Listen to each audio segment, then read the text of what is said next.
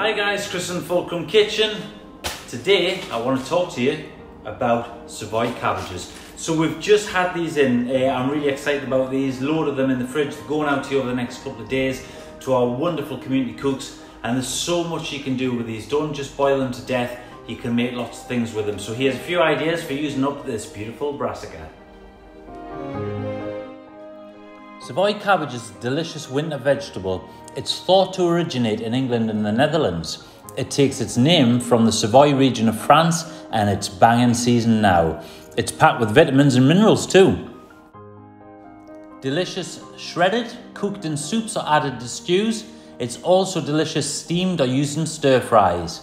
Cook it with bacon and onions, or try adding fennel seeds or caraway seeds. Try braising it and stuffing the leaves, or saute it and add butter beans and lemon zest. One of my favourites is cabbage and potato soup, served with crispy smoked bacon pieces. It pairs well with spices, apples, lamb and beef mince, and it can also be pickled, think kimchi or sauerkraut. Boil it or steam it, it's delicious roasted too. Embrace it, don't waste it.